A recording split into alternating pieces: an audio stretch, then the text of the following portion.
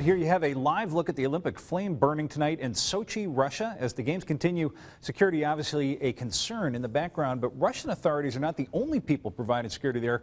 One company from Boston has a significant role there called Global Rescue, and their CEO, Dan Richards, joins us to talk about that. Dan, thanks so much for coming in. Thanks for having me, Peter. So, real quick, explain to us generally what Global Rescue does and what you're doing specifically in Sochi. So Global Rescue provides medical, security, evacuation, crisis management, and response services to really three categories of clients: individuals and families, corporations, and governments, and in this case, the U.S. Ski and Snowboard Association, representing the U.S. ski and snowboard teams.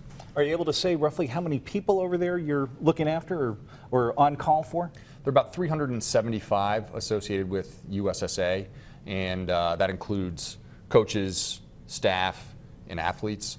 And then there are probably another, we estimate about 750 to 1,000 other clients that Global Rescue is responsible for. So far so good. You haven't had to extract anybody from Russia? There's been no extractions and no rescues yet. There's been some bumps and bruises. We had an American with some chest pain that we escorted to a hospital the other day, but there have been no rescues. Excellent. And what are you hearing about the state of security on the ground? What are your people there telling you they're seeing and feeling? You know, the state of security on the ground in Sochi, number one, it's pervasive. There's a lot of security. There are a lot of personnel who Russia has deployed. But number two, they've definitely sent some of their operators to charm school, and they really are welcoming to the guests. And they've really done everything they can, I think, to make everybody feel welcome and be able to enjoy themselves at Sochi. You hear something about these big, tough Russian cops wearing purple uniforms that sort of make them more approachable? Well, you know, it doesn't hurt to dress them up a little bit, and you never want to, I think, have lots of guys in black, nylon and Velcro, carrying big weapons around. That certainly doesn't make for an enjoyable environment, and it certainly would put a damper on some of the partying that happens for the guests and spectators at the Olympics. Right. So talk some about worst case scenarios, the sort of things that we don't want to imagine, but something bad happens, an appendix ruptures or something horrible happens to somebody in Russia. Tell us how Global Rescue then springs into action and the kind of things you would do.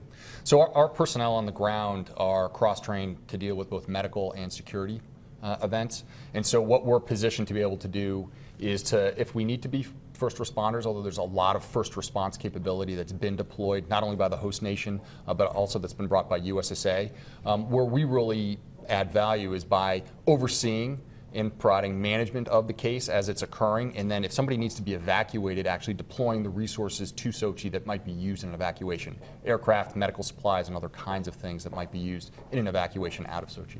So I assume that kind of the special sauce to Global Rescue as a business is this expertise in so many things: medicine, air logistics, dealing with dozens of different countries.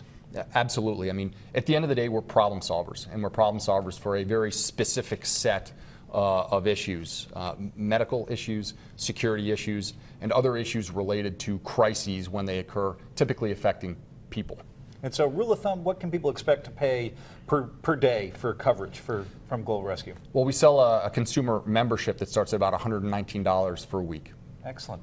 Sounds like great security, especially when you go into some of the more freaky parts of the world. Well, we think it's a good value. Excellent. Dan Richards from Global Rescue, thank you so much for coming in and tell us the story. Thank you so much for having me.